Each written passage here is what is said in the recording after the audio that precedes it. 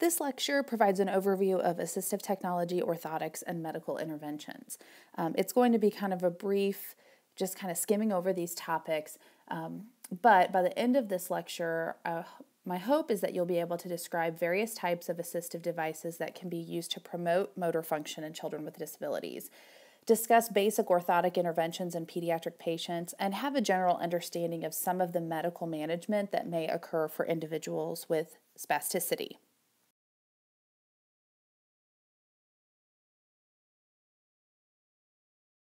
Successful assistive technology will fade into the background. So, as physical therapists, our role is to kind of help provide individuals with a variety of devices and wheelchairs and walkers, standers, orthotic interventions, and even medical interventions that are going to help them function better. But the ultimate goal is so that they can participate in their daily lives and have fun, rich, interesting lives. And so their lives become not about the technology or the intervention, but about participation and living a full life.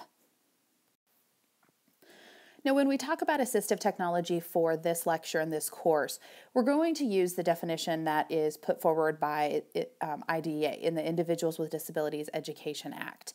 And under IDEA, children with disabilities are entitled to assistive technology devices and services. An assistive technology device is defined as any item, piece of equipment, or product system, whether it's acquired commercially off the shelf, modified, or customized, that is used to increase, maintain, or improve functional capabilities of a child with a disability.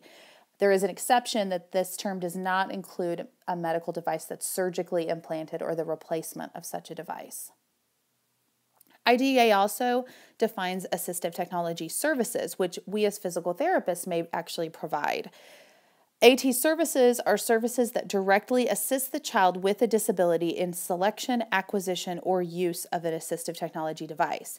And this can really be a pretty broad definition. It can include evaluation, assisting with purchasing or leasing, selection, design, fitting, customization, adapting, maintaining, repairing, collaborating with other team members to kind of help select and get those assistive technology devices, training caregivers and other individuals on how to use those devices, etc. So given the rather broad definition that we put forward previously, you can really understand that assistive technology really is a very vast area, and it can include communication devices and devices for activities of daily living and all sorts of different devices that help children function in their daily lives. Because we're physical therapists, for the purpose of this lecture and this course, we're going to kind of hone in today on assistive technology that's commonly used for positioning and mobility. In particular, we're going to kind of briefly review 4 primary areas. We're going to look at devices that provide dependent mobility, such as adaptive strollers or wheelchairs that are actually pushed by caregivers. We're going to look at wheelchairs, power and manual wheelchairs that an individual can self-propel. We're going to talk about standers that can be set in all 3 modes of prone, supine, or upright, are also used as mobile standers. And then we're also going to touch briefly on gait trainers and walkers. So first, let's look at a couple of devices that can be used for children who may require dependent mobility. So these may be your children who are gross motor function classification level 5, for example. Here on the left, you'll notice this is an adaptive stroller. Both of these products that you see here are made by the company Zippy. This is an adaptive stroller. It really looks very much, as you can see, like the basic stroller base of a stroller you might buy commercially. But the seating system is much different. So you can see here, and it might be a little bit difficult to tell in the picture, but you can see that there's a 5-point harness here in the stroller. There are kind of lateral supports and a headrest across here with kind of some wings that go around the head to help provide that head support.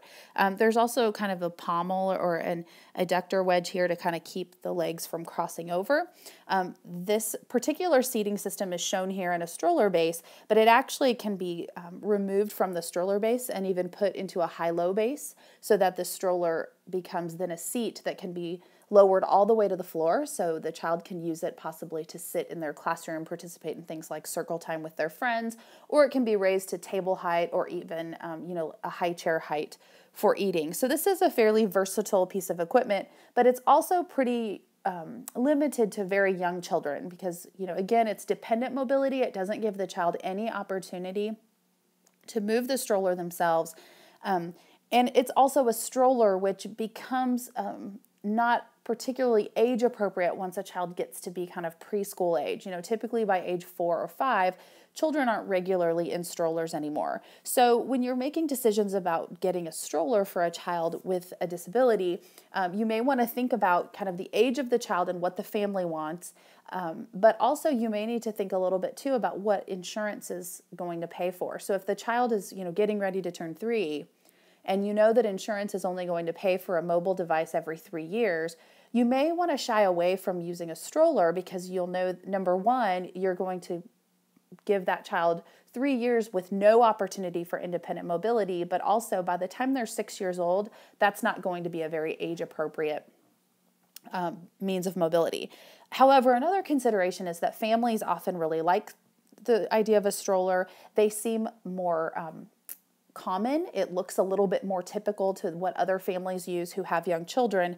And many families kind of struggle with the idea of their child transitioning to a wheelchair. So this can be a useful device for young children or for families who are just not quite ready to talk about wheelchairs yet. And then here on the right is just kind of a basic wheelchair. As you can see here, it's sort of tilted back. So most of the time these wheelchairs have tilt in space capabilities.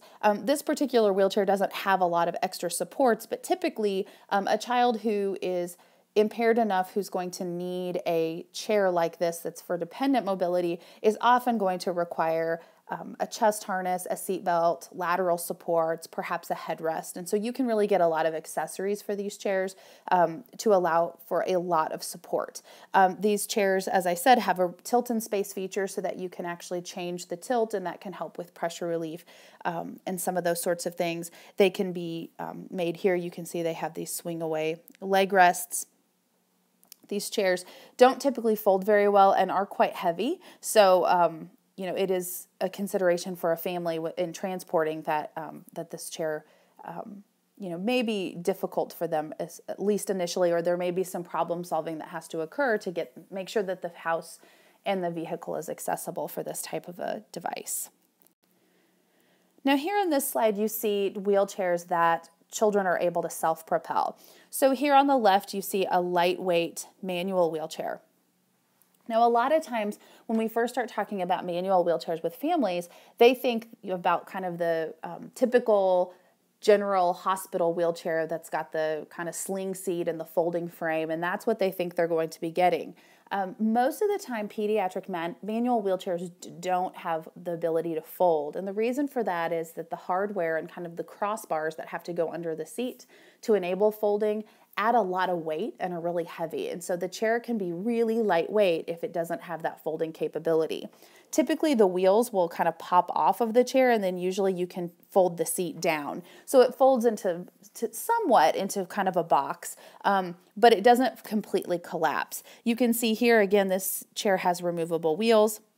It has a very basic seating system.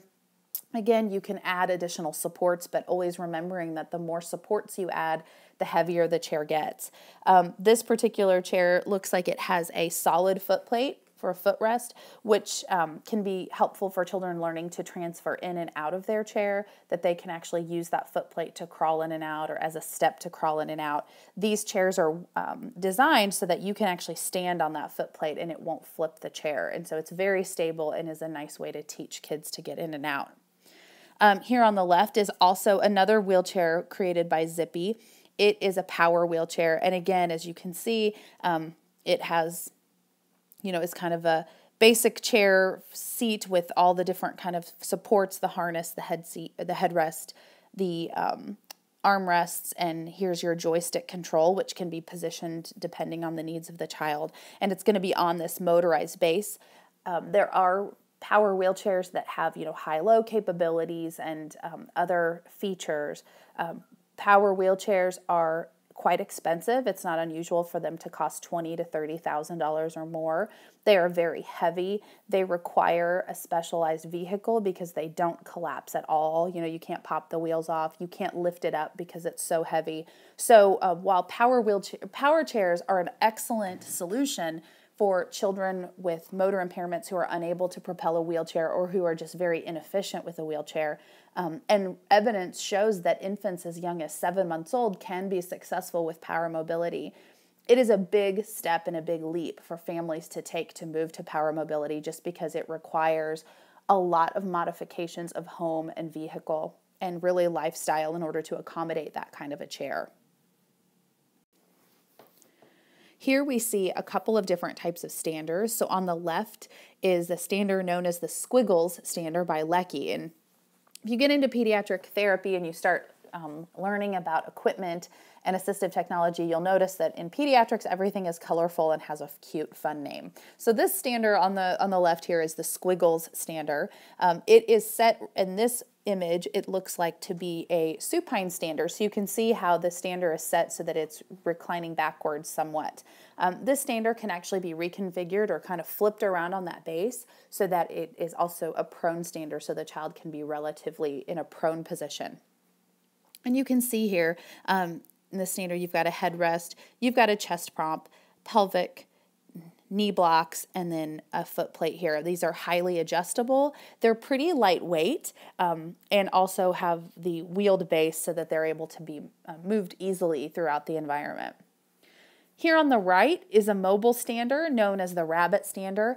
These devices can be great for children who, maybe for children, for example, with spina bifida, who have really nice upper body control and could benefit from some good standing, but that are also really mobile and social and can use those upper extremities to get around and wheel themselves around while they get that good weight bearing. Mobile standers are relatively new, and getting them covered by insurance can often be a challenge because many insurance companies are still kind of labeling these as products that aren't proven technology. So had wonderful success with these, and families that get these almost always rave about how wonderful they are, but it's still difficult to get the funding for these. Here on this slide are some gait trainers and walkers that are commonly seen with children with disabilities. On the left is a product made by Riften. It's called the Riften Pacer. It's a very popular, common gait trainer.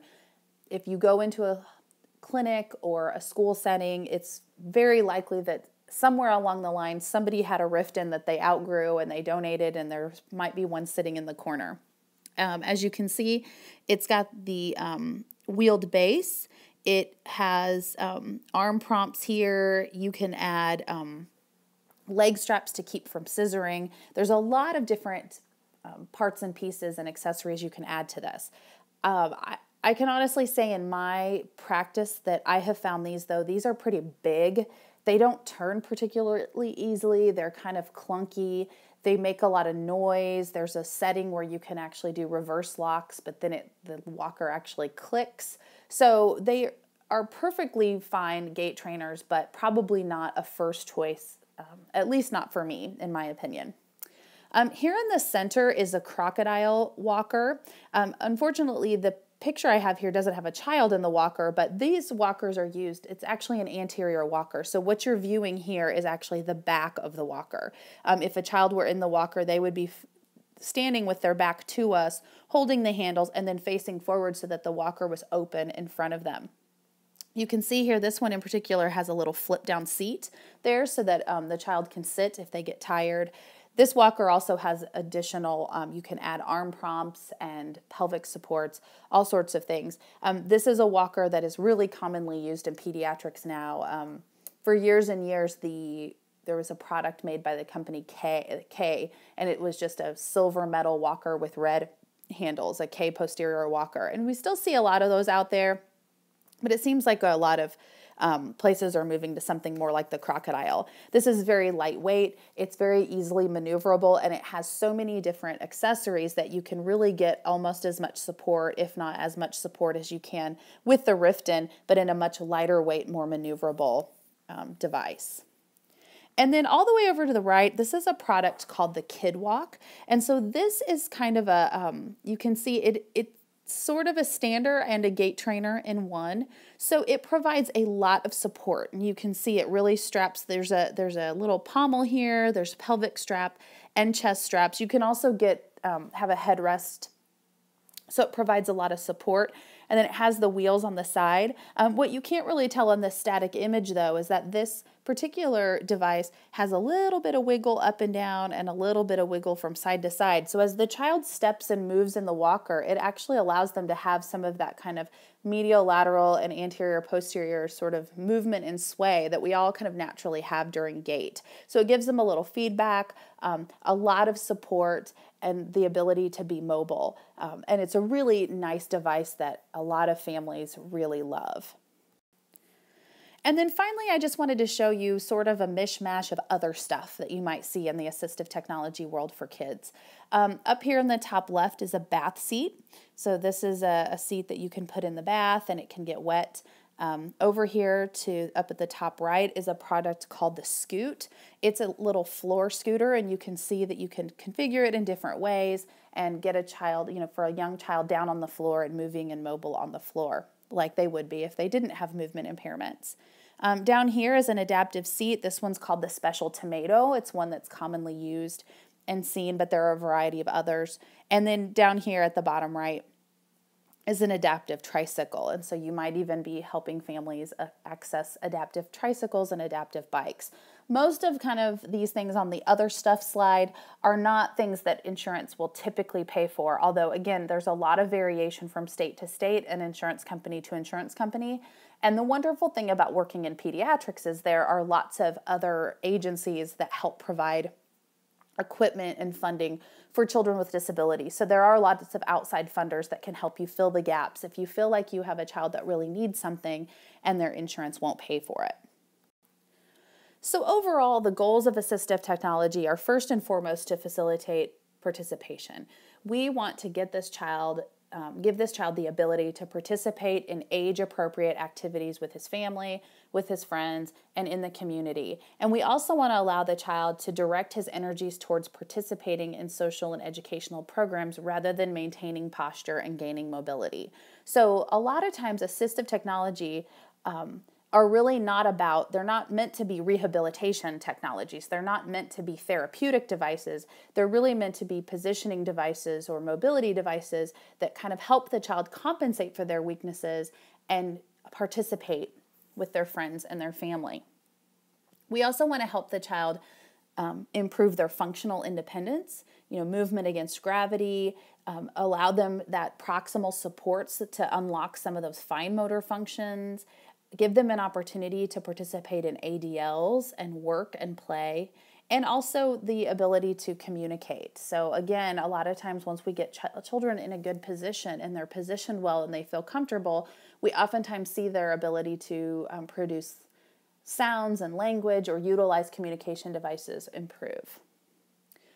We also want to use assistive tech to improve quality of postural control, alignment, and movement. We're trying to get the body aligned as good as possible, as well as possible. We're trying to keep the relationship of the center of mass over the base of support. And we're really trying to minimize, prevent, or manage impairments, including prevention of secondary impairments. So we want to get that good alignment and that good posture so that we don't end up with secondary impairments that can later lead to additional problems, pain, or even the necessity for surgical intervention. Some considerations when you're thinking about integrating assistive technology. First of all, it does take some planning. Families have to kind of understand their options. And as I've mentioned with some of the devices, sometimes you do open up issues for the family in terms of accessibility. They may need a ramp to get the device in and out of their home, or the school may need to solve some problems to get solve some accessibility problems to get the child in and out of the building or on and off a bus. So you have to make those considerations and make sure that we're planning not just for kind of the financial piece or what we think the child needs for their movement and alignment, but also what's realistic for the family's life and their resources and really what they want. We always have to make sure that we are aware and educating the families and caregivers so that these pieces of equipment aren't misused. We want to keep the child safe, and so we want them to be used safely and we want them to be used properly. I already sort of touched on financial concerns, but again, we need to make sure that the family, we're looking at the family's insurance coverage. Oftentimes, even families that have private insurance have deductibles. And you can imagine that if I have a 20% deductible at 80/20, and I have to pay 20%, if I'm purchasing a $10,000 wheelchair, that's $2,000 out of my pocket. And that can be a real hardship for families. So we have to help them plan for that financial piece and get them resources if they need assistance. There are a lot of psychosocial considerations when helping families access assistive technology for their children. Again, as I alluded to before, a lot of families, when they have a child with a disability, particularly one that is likely to be lifelong, there is a grieving process that occurs, and it takes some time to get to the point to really accept that. And so getting a wheelchair is really a big part of kind of accepting that this is a child with a disability and this is something we're going to have to manage a long time. And some families struggle with that more than others. And so there can sometimes be some delays in getting that equipment just because we have to kind of help the family through that process from a psychosocial perspective and get them kind of at a place where they're ready to take the next step.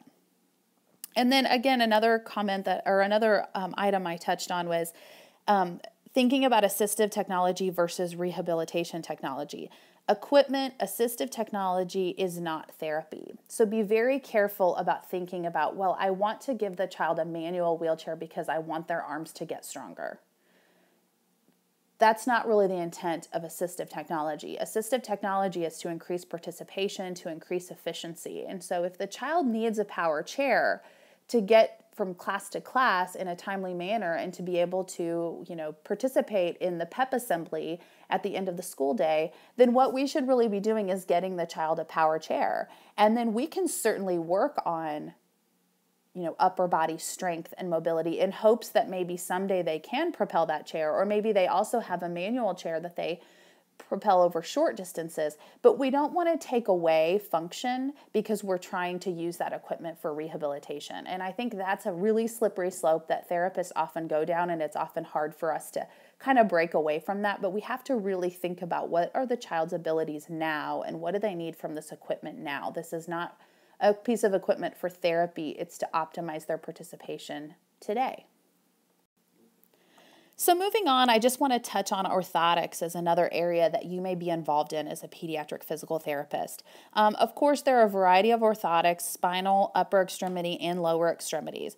We're going to kind of focus on lower extremity orthotics for the purposes of this lecture, and particularly we're going to look at arch supports, supramalleolar orthotics or SMOs, ankle foot orthotics or AFOs. And then we're not going to look very closely at them, but I also just want to make sure that you're aware of KAFOs or knee ankle foot orthotics, or HKAFOs, hip knee ankle foot orthotics, and even RGOs, which are reciprocating gait orthotics.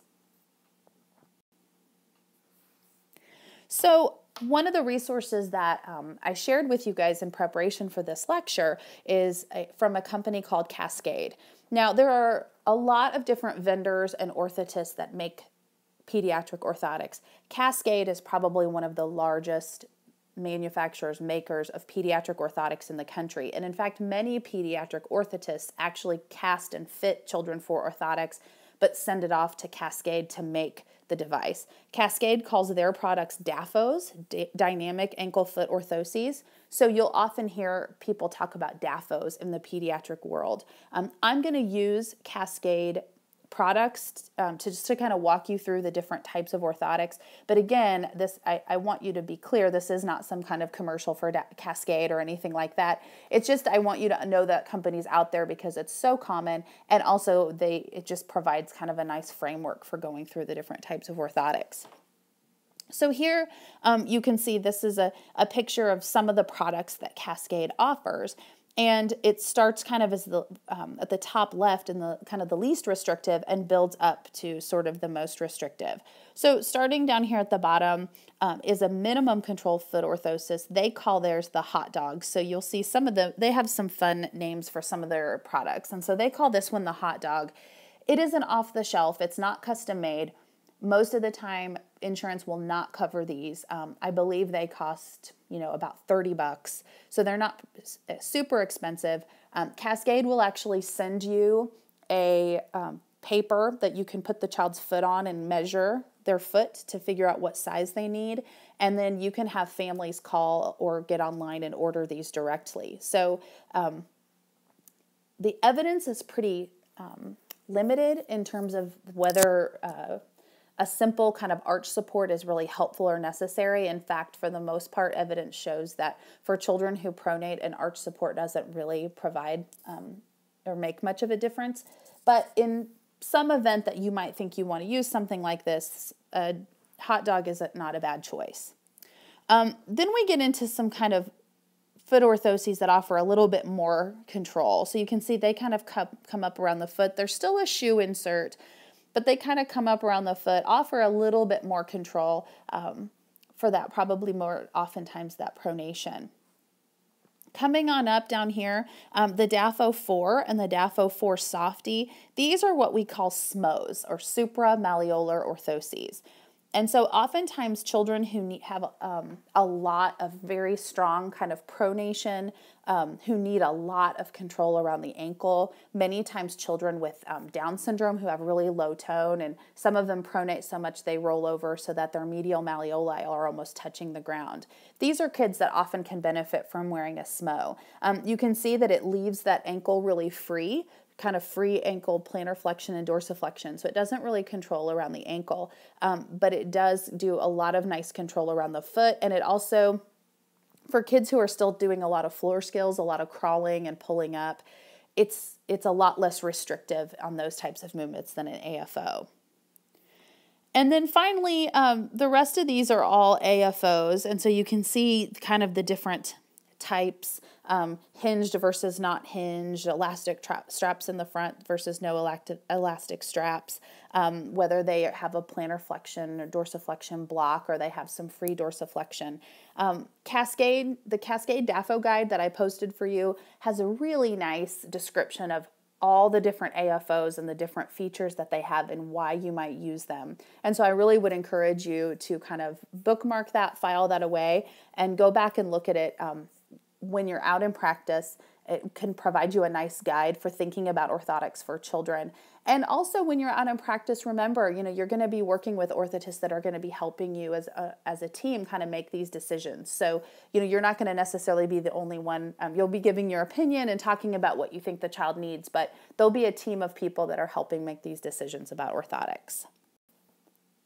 And the primary goals of orthotics are to prevent deformities, correct soft tissue deformities, controlling undesirable motions while allowing normal motion, protecting weak muscles, and controlling deviations associated with abnormal muscle tone. And so really that kind of gets at the heart of it. When we start looking at orthotic intervention, especially for the foot, ankle, and knee, oftentimes we're trying to address kids who are either extremely low tone, and so they're pronating and kind of collapsing in on that foot. They might be hyperextending their knee, or we might have kids that are very high tone and they're up on their toes and kind of doing some abnormal postures that way. And we're trying to get some control and some good alignment to help make them more stable and also prevent those secondary impairments.